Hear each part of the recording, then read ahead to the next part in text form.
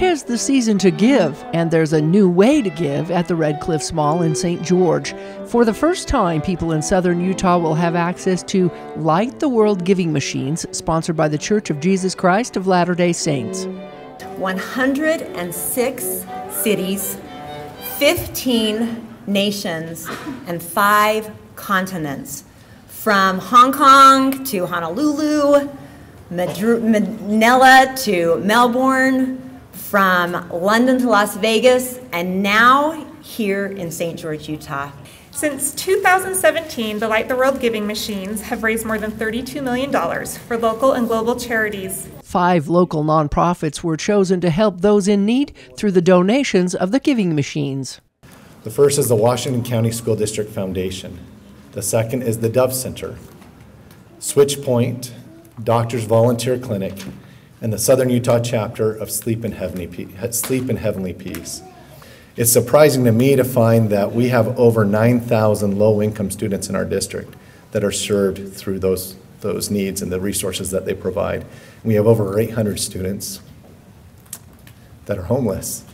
The goal of the vending machines is to provide an opportunity for everyone to have a chance, everyone in our community, to have a chance to experience the joy that comes through giving. We thank Thee for the courage that it took the founders of these charities to step forward and act in behalf of thousands and even millions who suffer from the strain of poverty. A child prays for peace on earth, and she's calling out from a sea of hurt. Oh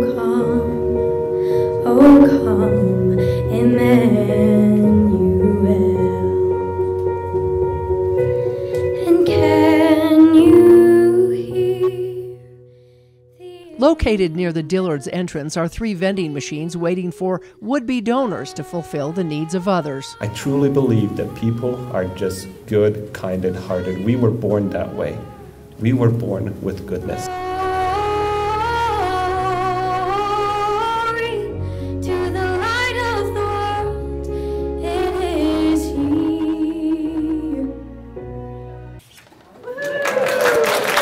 A special ribbon-cutting ceremony kicked off their unveiling. By purchasing gifts out of the machine, local nonprofits will be responsible to purchase and hand out those items for their clients. We have a number of different offerings in the vending machine, from helping us serve families and individuals in shelter to helping them with move-in kits so that they can have what they need when they move into their first apartment. So it's very thrilling and exciting to have the visibility in our community for Switch Point.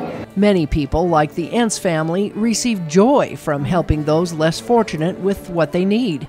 We chose to buy kids' school clothes because it was really meaningful to us to be able to provide those for kids, since we have our own kids, to know that those in need those school clothes. The gift of giving is really important to us, to be able to show our kids how to be able to give back to the community is great. I think the novelty of the machine is the fact that you can buy such a unique thing. You can go buy medication, you can go buy a doctor's visit, you can go buy a bed, you can buy a change of clothing or a pair of tennis shoes. And so that what I love is the novel idea that in one place you can do all of those things plus buy a chicken. These women bought 10 live chickens through the vending machine, which will be donated to those in developing countries worldwide. We usually spend around $175 on a goat, and we're fine with that, but they didn't have the goat, so we went with the chickens. This man purchased a sleeping bag in what he hopes will go to someone who may even be homeless. With the cold nights that we've been experiencing down in Washington County, we are in need of sleeping bags, we're in need of blankets, we're in need of hygiene items, and so those dollars will get turned into those goods. But it's so helpful for us, being a small agency and limited resources to store items. And each of the not-for-profits chose the items that would have the most meaning to their particular organization. So maybe the items that were most needed at that time. Once the items are purchased, the donor receives a digital receipt letting them know where their gift will be distributed. And actually, through the year, we will do an accounting process with them to actually verify that those monies were spent on those specific items until everything's been utilized. After 2 weeks, these machines will travel to other cities in Utah, giving them an opportunity to give. So these are actually traveling machines. So they're going to go to Ogden for 2 weeks and then go to Orem for 2 weeks.